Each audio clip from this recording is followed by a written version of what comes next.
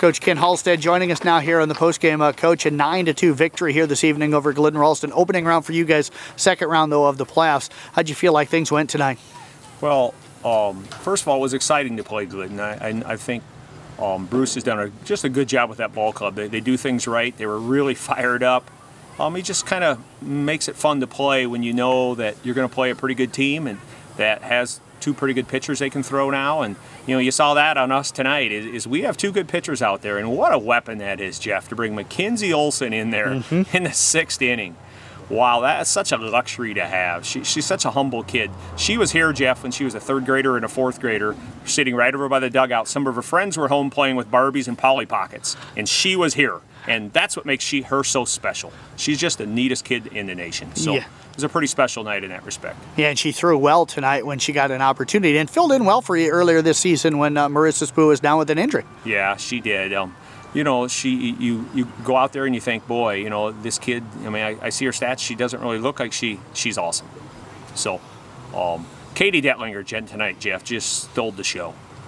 After volleyball, I thought volleyball was her best sport. After basketball, I thought basketball was her best sport. After she went out for golf, I didn't think golf was her best sport. After softball, I think softball is her best sport. I mean, wow, she's just totally in charge of the game. You know, look what it did for Glidden's running game. You know, when you can't run, that's pretty tough. So it kept 9-2, and that's what it kept it at. You guys have been good at running all year, able to get out and run some tonight. Was that part of the game plan, was just kind of come out, play your style, be aggressive? Well, credit to you. You've seen us play probably 5 or 8 or 10 times, and you know we like to be aggressive.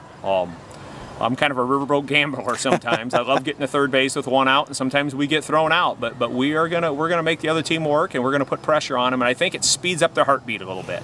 You know, we don't want next of kin just here. We want to make it exciting to come to Crusader softball.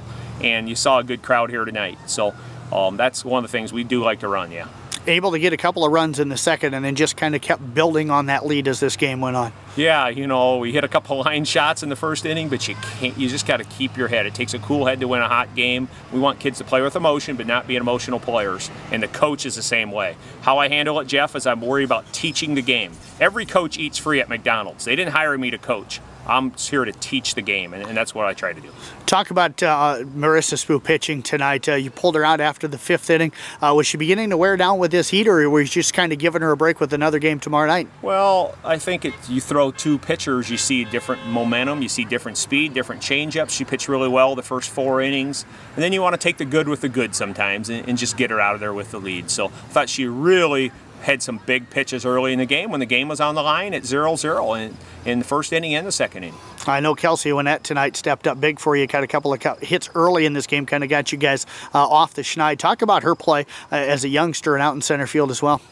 She probably has the best natural instincts of a center fielder we've had at Coon Rapids since 1997. I mean, she does some things you can't teach out there. I know she dropped the ball tonight, but she's been solid out there all year. She has the same sense of humor I do, and so we don't really get along that well, but she's a sweetheart.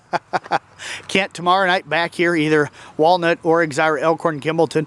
What do you know about those 2 clubs? Who do you think, if you want to say, you may see? Well, Walnut was ahead 4-0 in the 5th inning, and our scout we sent there left for some reason. I paid him quite a bit of money to go, but I don't know, he got back here. So I don't know who won. But we did have a scout there, and we'll have him on video and some things like that as well. So. Well, Kent, I tell you what, congratulations on the win tonight. Look forward to seeing you guys back down here tomorrow. Yeah, all right. Thanks, Jeff. Head coach Kent Halstead with the Coon Rapids Bayard Crusaders.